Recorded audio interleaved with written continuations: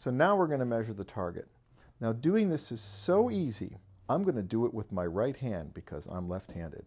I'm going to do it with one eye closed. You get the picture. Important things to keep in mind. You want to click here and push down. The other important thing to keep in mind is that you want to make sure that this part of the target, or this part of the device rather, starts on white when you click down and ends on white when you click up. If you notice over here, I didn't do it right and I got the red square, so let's do it again. So I'm going to click on it and I'm going to release. Now if you take a look over here, what's happened is it's moved to the next target. And again, I'm going to hold down on the white, click down, and go across. And then once I pass it, ending on white, and do exactly the same thing again.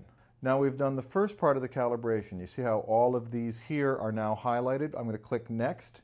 So now that we've measured the first test target, what we're going to do is create the second test target. So what's going to happen is the software is going to take a look at what we've just measured and then create a second test target which we're going to print out. So let's take a look at how to do that. I hit Next. Now we have our print second test chart. We're going to hit Print, Continue, and again we're going to make sure that everything is set up the way we want it to be set up. Now what's going to happen is the printer is going to print the second target that we're now going to measure. And what that's going to look like is it's going to look like this. So if you notice, there are two different targets. This target created this target. The measurements from this target created this target. So now, let's click Next.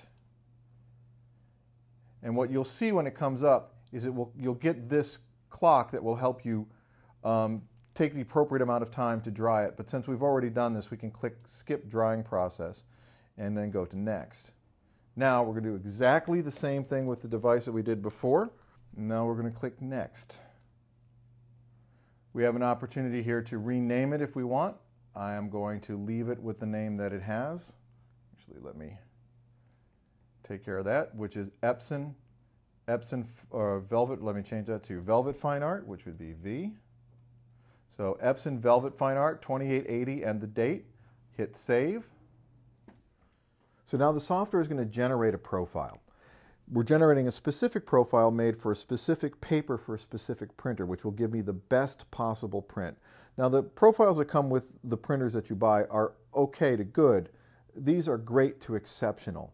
It's that little bit that makes those prints sing, and that's why we're doing this here. Now keep in mind I have plenty of other calibration devices that I use when I'm in the studio, but when I'm in the field, the device that I always bring with me is the ColorMunki. Why? Because I can profile my monitor, I can profile a projector, and most importantly, I can make a printer-specific profile in the field for the printer that I'm working on. So with that said, let me show you the rest of the software and then we'll move into making an optimized profile. All right, so now that we've hit Save and we're going to hit Save, which we've done. We're going to hit Next, and I have a choice. I can set this up so that these applications will always go to this, but I'm not going to do that. Because I'm going to use multiple papers, I'm just going to leave that box blank. I'm going to hit Finish, and here I am back to my printer dialog box. It's fairly straightforward. So now let's take a look at optimizing a profile for a specific print. In this instance, we're going to optimize for a black and white print. We are going to create the profile that was used for this print. We're going to take the profile that we just made and we're going to optimize it for black and white. Now, why is that important? It's a black and white print. Why do I have to worry about color? Why do I have to worry about any form of calibration whatsoever when it comes to working in black and white? If it matters anywhere, and don't get me wrong, calibration is the most important thing that you can do to your monitors and creating profiles, to have the whole system calibrated. But if it matters anywhere, it matters most with regards to a black and white image, because anything that contaminates the color changes the gray. If it's a little magenta, that gray is no longer neutral. If it's a little blue, that gray is no longer neutral.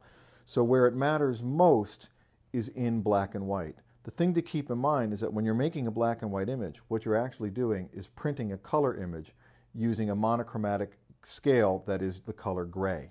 So let's take a look at how to create an optimized profile, in this instance, optimized for printing black and white. We are going to click Profile My Printer. Again, we're going to click Choose the Printer, which is our, in this instance, the 3800, which I've named Ernst Haas, and we are going to name this Epson BW VFA 2880. Now we're going to select Optimize Existing Profile. We're going to choose Printer Profile, and the one that we're going to choose is Epson VFA 2880, the one that we've just created right here. And now we're going to select Load Image. Now I've put the image on my desktop, which is this image right here, the one we just looked at. See it? And we're going to hit Next. What's going to happen is we're going to get a profile that is generated using the colors. And let's zoom in on that so you can see it. You see how it's now using the colors that it derived out of the file. Again, we go to Print, Continue, and we set up our dialog box, making sure that everything is correct. Once we've done that, let's say we hit Print. It will now print the profile. So now the software is going to create another target using the measurements of the profile that we created from the other two targets based on the image that we asked it to compare. And what that target is going to look like is it's going to look like this. Because you can see it's all grayscale, and this target is based off of the image that we asked it to measure.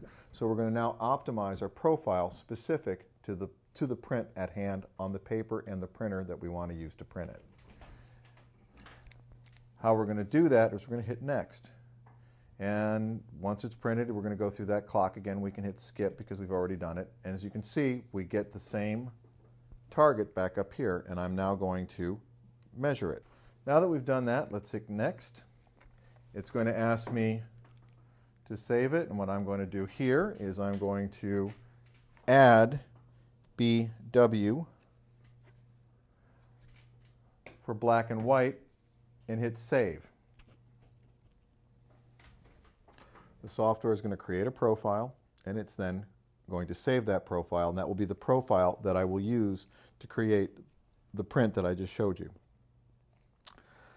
That's it. It's pretty straightforward stuff, and it's pretty simple. It's far more scary to think about it than it is to actually do it, and the quality of the images that you get once you do it are worth the entire price of admission and the small amount of time that it takes to create the profiles that you need to create the prints that you've always imagined and envisioned.